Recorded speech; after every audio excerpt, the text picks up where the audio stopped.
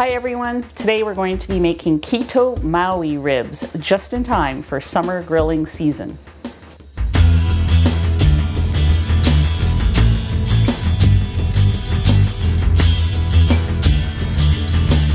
Hi, I'm Anita from KetogenicWoman.com, where I share keto recipes and carnivore cooking ideas. If you're new here, welcome. Please hit subscribe and check out some of my other videos. Okay, so what are Maui ribs? They are beef short ribs. They are cut across the bone. This is also called flanken cut. 1/2 inch thick. I've got about almost 2 pounds here of these ribs. And Maui ribs, apparently, I'm just reading this on Wikipedia, so I can't verify, although I've been to Maui. But Maui ribs originated in Kihei, Maui. And there was a little cafe called Azeka's, and they served these ribs. Now, Maui ribs here where I live are hugely popular. They're kind of a summer tradition. You can actually buy bags of Maui ribs, these ribs already soaking in the liquid in a kind of a gold bag at the grocery store. You can just buy it like that, take it home, barbecue it. So that's kind of a, something that happens every summer around here. It's been like that for years, and they're great for entertaining, taste amazing, loaded with sugar. So we are going to make a keto version of that. I think it actually tastes a little better to make your own with fresh ingredients anyways. And so that's what we're going to do. Now these Maui ribs, well, they're these flanken cut ribs that I got from the butcher are much wider. So normally when you buy them in the package pre-marinated, they're about this thick. That's normal. They gave me one like that. The rest are double. So yay, more meat. So that's awesome. So if you are feeding a crowd, you definitely want to double or triple this. I'm making enough marinade just for this here. So let's get started. I'm going to chop up some garlic, ginger, and I'm going to talk about the sauce part of it. Then we're going to marinate it, and normally you would grill it. I'm going to put them in the oven and broil it. You can do either. Okay, so I'm going to start with garlic and ginger. So this recipe I've never measured before. I'm kind of trying to do that now for you guys. I would say put as much garlic as you like, put as much ginger as you like. To me, the more ginger, the better. But for today's purposes, I am doing 3 garlic cloves, big garlic cloves. And I'm just crush them so that the skin comes off easily. Chop them up finely. Just as small as you can. All right. I'm gonna make my sauce in here, garlic in there. I have a pretty decent sized piece of ginger here. I'll probably use about half. So if you're trying to figure out how much I'm using, I would say minimum of 2 tablespoons will give it a nice zing. Of course, I usually end up with more because it just makes it taste so good. Now, if you are using ginger that is a small, like some of these are hard to peel because they're so tiny, you can just grate it with the skin on because you're not going to actually be consuming it. It's just going in the marinade, and that will all, get dumped out at some point, but it's just to give this flavor. And I do still have a little bit of the skin on because I'm just not that picky.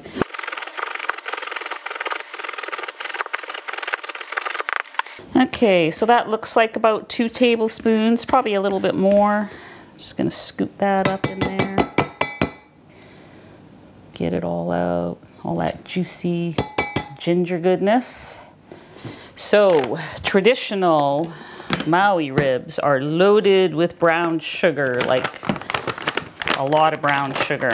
I'm going to use brown sugar swerve because I find that it has very similar properties to actual brown sugar. I'm going to use half a cup in this. It packs nicely. It smells like brown sugar. So there we go. And then there's a sauce. So there's different sauce options you can use. You can use soy sauce. That's what they use in the original Maui recipe, Maui rib recipe. A lot of keto people don't like to use soy sauce, so that's up to you. You can use Bragg's liquid seasoning. You can use coconut aminos. You can use tamari. I found this at the supermarket the other day. It's called Naked and Saucy Organic Soy Sauce Substitute, perfectly salted, gluten-free soy sauce. So I am going to give that a try. We need a cup though, and I don't think I have a whole cup here. I don't. So I'm going to top it up with some of this stuff. So honestly, feel free to use whatever you're comfortable with. All of the options, they do have carbs. I think Bragg's has about 48 carbs in a cup, which is an amazingly high number, I thought. However, don't forget, you're not actually going to be consuming this. It's going to add flavor and tenderness to the ribs, but you won't be eating all this. Most of the marinade will go down the drain in the end. So keep that in mind before you get too worked up about the number of carbs in it. Oh, here's final ingredient that you don't have to add. I like to add. It is a seed oil. It's sesame seed oil. We're adding 2 teaspoons. Leave it out if you feel strongly about this.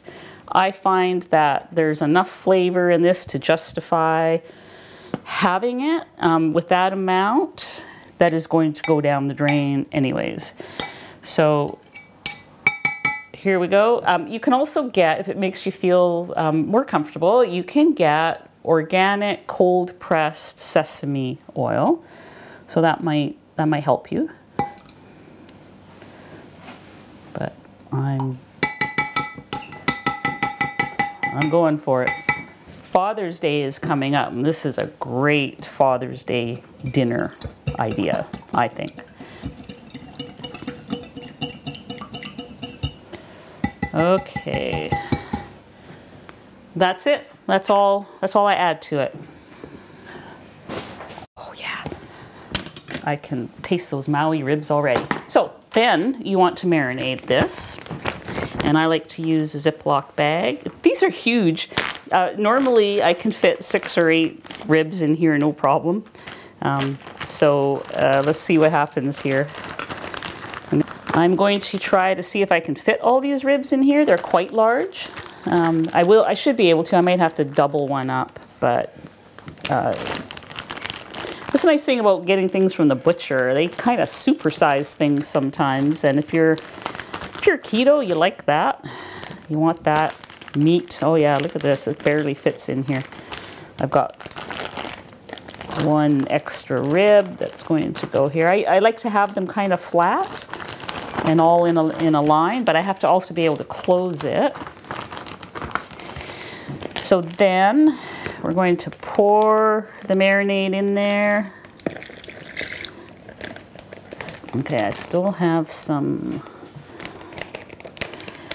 Okay, I'm just gonna get the rest, whoops, the rest of that out of there. All right.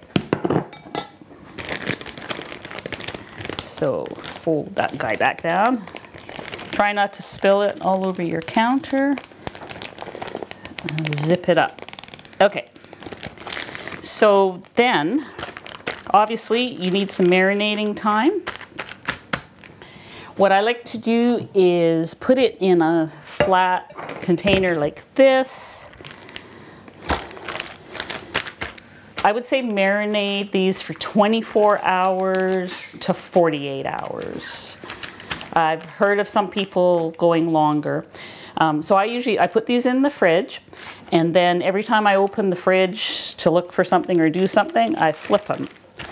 The reason I like to have it in a container like this, you just never know. You never know, if you have kids in the house, you never know what they're going to do, right? So it's kind of like, this is the sort of thing that keeps me up at night. Is somebody going to poke a hole and there's going to be soy sauce marinade all over my fridge? So this keeps it safe. You can flip continuously, and that's going to go off into the fridge. Okay, so rather than make you wait 24 hours for the end of this video, I already have some here. These have been in the fridge now for 2 days. I have, I think, about 6 ribs in here, and I have an experimental one here. I wanted to try and make it with a pre-made sugar-free sauce. So I bought this Hawaiian style barbecue sauce the other day, Primal Kitchen. It is sugar-free. It's Whole30 approved, all natural ingredients. I don't even see a sweetener in here. They use coconut aminos. Anyways, I thought it might taste similar to the Maui Rib sauce. I thinned it out with some water, and I just put a tablespoon in here with some water and 1 rib. I was just gonna try it. It'll be an experiment, see what that's like, because then if I'm ever in a real rush, I could use something like that, but we'll see. I've got my oven on broil, so this will be just like, well, not just like grilling it, but it'll be similar timing. So if you do the Maui ribs and you want to put them on your barbecue, heat your barbecue to medium heat and grill for 4 or 5 minutes per side. They should be cooked quickly and not too high, or they could burn. They're very thin. And so same here with I've put, my oven does a high broil and a low broil setting. So I've set it to low, and I'm gonna do 5 minutes per side because I think that'll be the safest thing to do. Okay. These are nice and dark. They smell amazing in here, and I've been flipping them every time I open the fridge. They're whitest ribs I've ever seen. Wow, look at this. I'm gonna have to scooch them down to fit this last rib in, my experimental rib. So look at how much of that marinade is left. I mean, that's almost a cup there. So I did see when I was reading up on the Azeka grill that they used to take the marinade and boil it to make a sauce. I'm just not gonna go that far. I'm not even sure if that's safe to do, but who knows. There we go, there's the last rib. Now I had that folded in half, and you can see that some of the marinade didn't penetrate there. Okay, these are going in for 5 minutes on broil, about 4 inches away from the element, and then I'm going to flip them.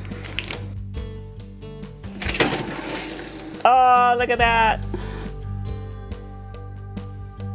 Look at those. Oh.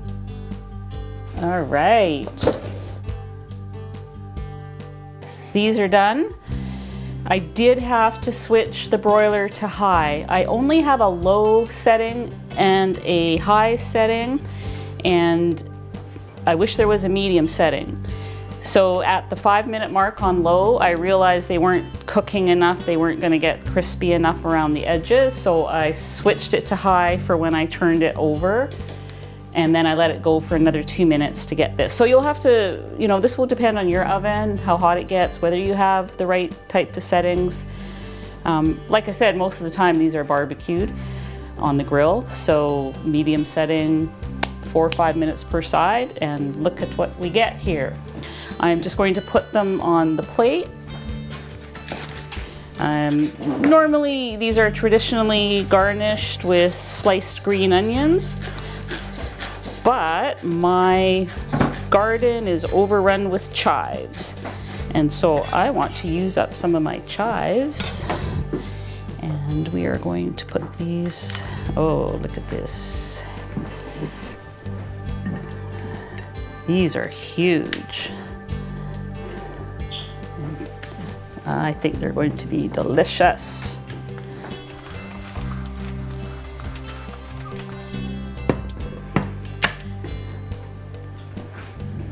Oh my goodness, I'm speechless. They look amazing, they smell amazing. Okay, let's dig in and give these a try. Oh boy. These are perfect looking.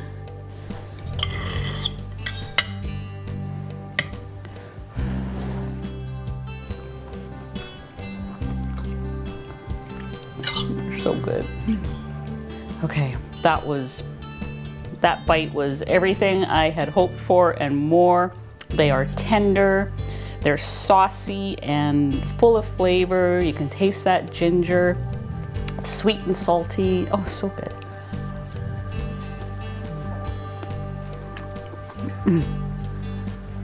Teddy Bear is down here waiting for his turn at being the taste tester. Oh, Teddy, wait till you try this. Okay, so we have here Keto Maui Ribs. They are juicy, succulent, full of flavor. Make these and let me know what you think of them. I think you're going to love them. See you next time. So while we were filming the video, I totally forgot to mention the experimental rib. That's the rib where I just used the one rib in the bag with the sauce, the pre-made sauce, and it was excellent. Not as sweet as the Maui rib sauce, but it was still really good, and I would definitely marinate ribs in that for a future meal.